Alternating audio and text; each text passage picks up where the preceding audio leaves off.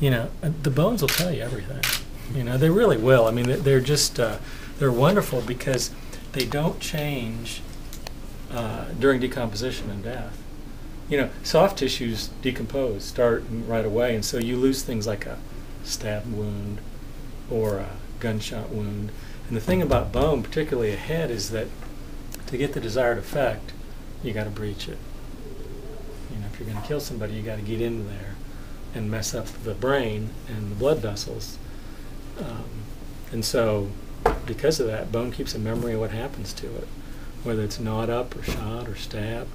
I mean, it's a remarkable tissue to work with and have, and like I said, it doesn't go away. You know, so whereas the pathologist has to be right there with the fresh remains. You know, the longer someone's been dead, the pathologist's interest goes and the anthropologist's interest increases. You know, and it used to be you had a pathologist looked at the soft tissues and the anthropologist looked at the bones, and the two never met until Bill Bass came along.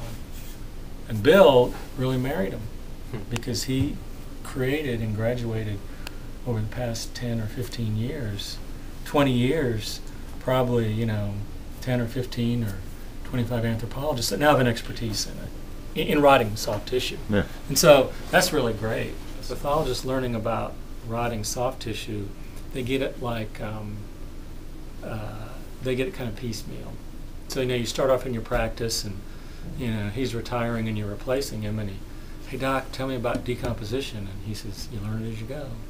And so a body comes in and they open the body bag and it's rotten and they might do a little bit with it.